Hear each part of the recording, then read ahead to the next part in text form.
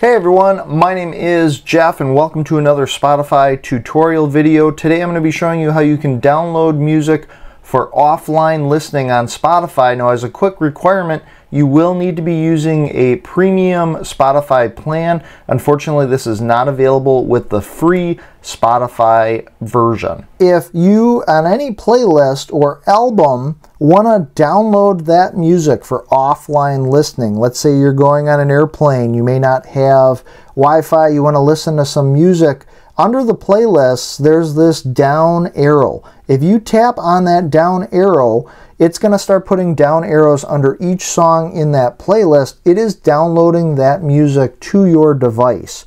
So later on, if I turn my Wi-Fi off on this device, I will still be able to tap on these songs or this playlist, and I can tell it's downloaded because I can see that green download arrow on my device. If you want to take these songs off of your device, if I just tap that green arrow again, I now get remove from downloads. I won't be able to play this offline. I'm going to hit remove, and that is now deleting those downloaded songs off of my device. So let me know quick down in the comments, where do you like to listen to Spotify offline? And if this video helped you out, take a second, smash that like button, as I greatly appreciate it. Hey, if you want to learn more about using Spotify, you definitely want to check out my Spotify Beginner's Guide video that goes more in depth.